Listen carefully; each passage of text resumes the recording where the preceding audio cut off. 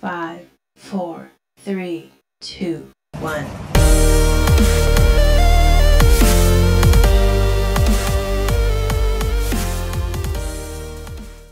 Hello everyone, and welcome to another video by me, the Techie Prepper. Today we're going to be covering one of my favorite items, and that is a sun oven. In case you're unfamiliar with a sun oven, I'm going to give you a little tutorial on how it works, and then I will show you a little bit of the hardware.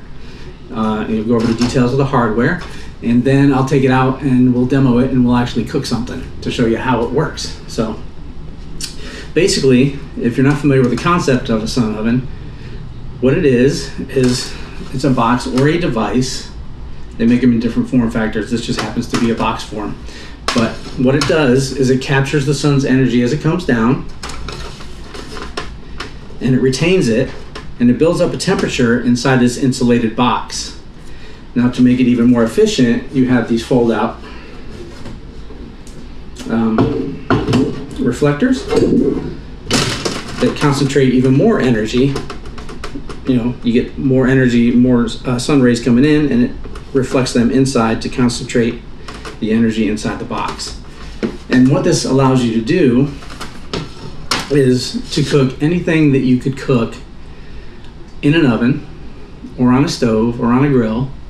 Basically, you can cook anything in this that you want. It may end up a little differently, and then, you know, a grilled hamburger won't obviously be grilled in here, but it will be cooked and edible. So I have cooked whole chickens, I've cooked chili, I've cooked beans, I've cooked rice, I've cooked brownies, I've cooked bread. You can cook anything you want in here as long as you have a partially sunny to a full sunny day. And it doesn't matter what climate you're in. I happen to be in Florida and it's 90 degrees and I use it in that type of environment. But you can also use it in cold environments in the middle of winter. As long as, I said, you could put it out on your porch or your patio or your yard, you know, in 20-degree weather, as long as you have sun. So that's the important thing. So let me show you a little bit about the hardware that's involved in the production of this particular model. Like I said, there's different models. This happens to be the one, when I bought it 3 or 4 years ago, that works best for me. My intention was to cook around the house after a hurricane or that type of event, not to take it hiking with me or that type of thing, although you can buy other form factors of sun ovens that will do that. They're light, you can sling them on your back and you can take them with you. I'll put links to those down below as well. Give you the option to buy what works best for you if you're so inclined. So this, let me clarify, this takes absolutely no energy except your energy to walk out and cook in it and keep your eye on it. So how this one is built, it's basically, the form factor is an 18 by 18 poly or plastic box, very durable, and it is framed in with this nice, I think it's teak. I'm not really sure what it is, to be honest with you, but it is waterproof, weatherproof. And how do I know that? Because I have left it out. I was cooking a chicken in it all day long, like a crock pot, and a mid-afternoon thunderstorm rolled through, totally soaked this thing. No water leaked in because it is airtight and watertight. Nothing leaked in, and all I did was wipe the reflectors and the wood off. There's no warping, no splitting. So it's very robust. So like I said, the poly box, it's insulated very well. It's poly inside as well.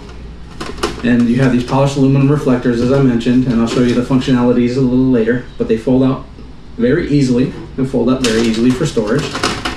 You have a door which is made of white glass.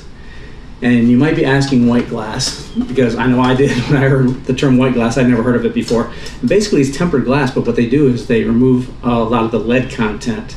So that allows more of the sun's rays and energy to pass through the glass. So that's nice. It works well.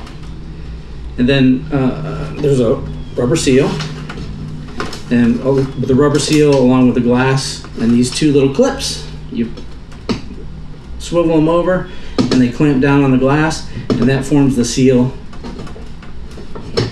with the rubber, which makes it nice to hold in all that heat. These two items here are sights. Now, what these allow you to do is dial in, for lack of a better term, it lets you sight in or dial in this box towards the sun at the optimum angle to heat it up. As I mentioned, these help you sight it in, the two pieces on the front, and to sight it in, you swivel it side to side, and then also you have to adjust your elevation. So in the, well, let me just show you. It's a nice little stand, nice machined aluminum, and it's got a little rivet. And this scale right here allows you push it in, and you put it to the hole you want, pops out, and then your stand's locked in place. It's got a nice handle on it to pick it up and move it around. But before you do that, you want to make sure your door is shut and clamped down, and then it's got this nice little strap to hold. It snaps in place down here, and that holds everything together so you can take it up and carry it away. And that's it. So that's my description. So now let's take it out and see how this sucker works.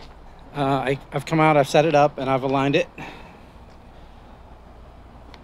Hopefully you can see.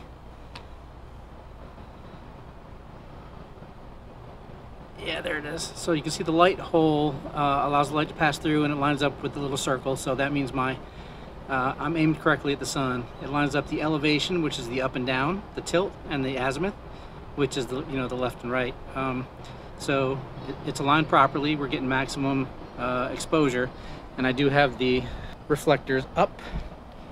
You can see it's been out here for about an hour, and it's partly sunny day today, partly cloudy. It's about half and half. And you can see we're pushing a little over 300 degrees right now. I have a mixture of vinegar and water in there at the moment, and the reason for that is I haven't used it in some time. It just when you first get the oven, one of the things they ask you to do, and it does really help, is to boil some or steam some vinegar and water in there. It just helps disinfect it, and it takes some of the smell of the the plastic out.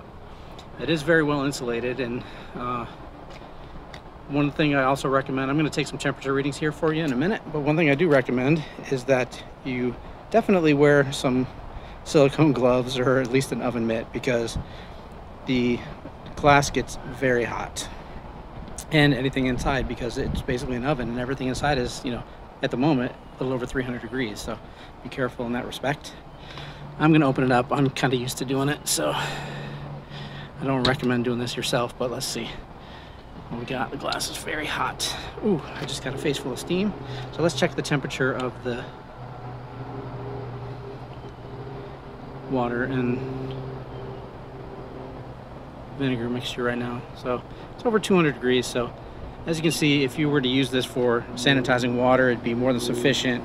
You can get to the boiling point on this too. It actually will start boiling. I don't see it. I don't think it's been here long enough at this point in time, but it does get to that point.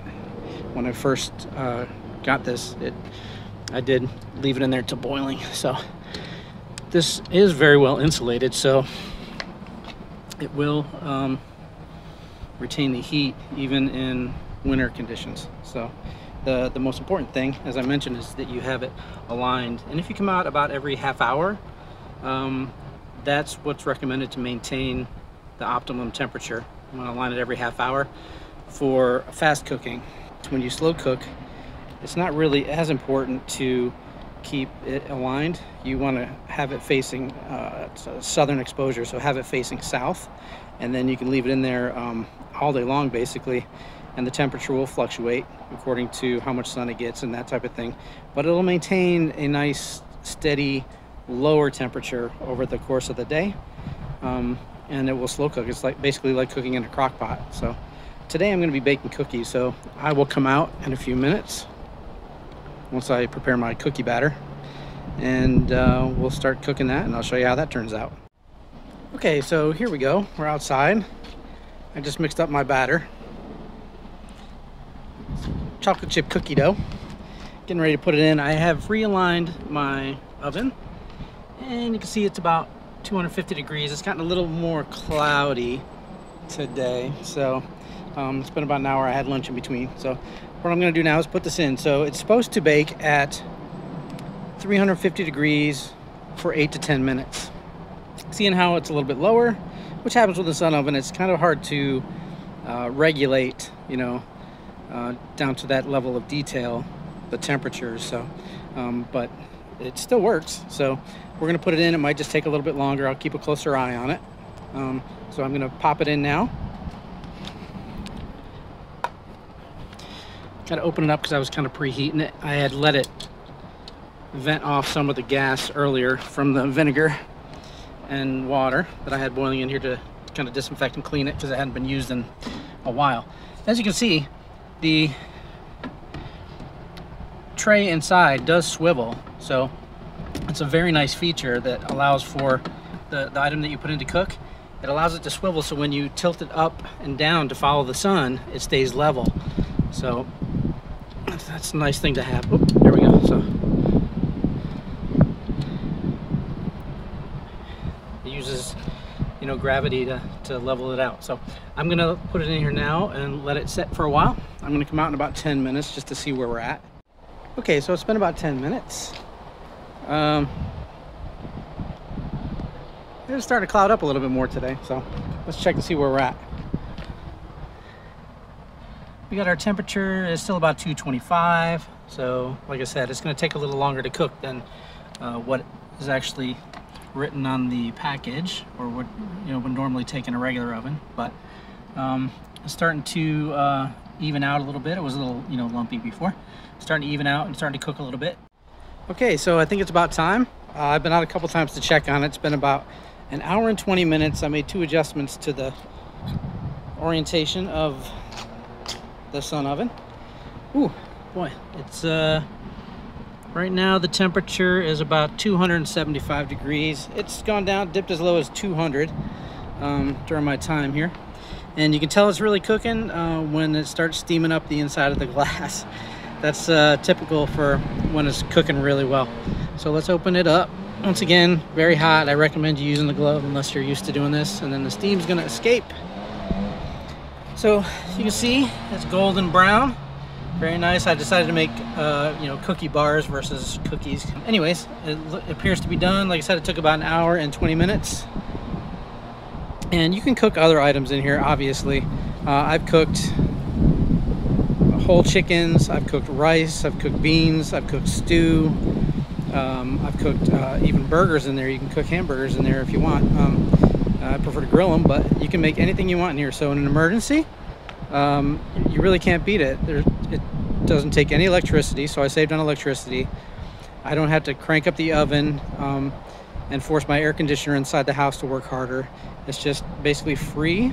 The only energy you expel is personal energy to come check on it and you know, walk outside to check on it, or walk over to the oven and adjust it and check on it. So I'm gonna get inside and enjoy some of these cookies, and I will see you guys in my summary video in just a second. Hey everybody, thanks for sticking with me during the demo.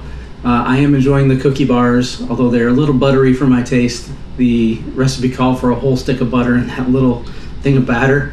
You know, not really the greatest in my opinion, but they were good because they had chocolate in them, obviously. So anyways, back to this. It's a very valuable tool to have in the event of a power outage. And it doesn't matter, as I mentioned before, if you're in the middle of winter up north or if you're in scorching heat and humidity down here in the south. As long as you have a partially sunny to a full sunny day, you can boil water, you can cook.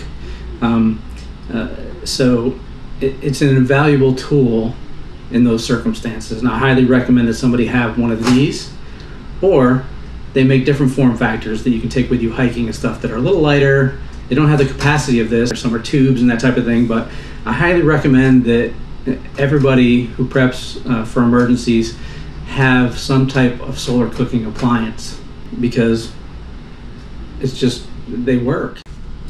Thank you for watching my video. I appreciate your support. Links to any of the products covered in my videos can be found below, as well as a link to my website, thetechieprepper.com. On the website, I actually go into a little more detail, showing some basic schematics, more detailed photos and that type of thing for everything that I cover. within my YouTube videos.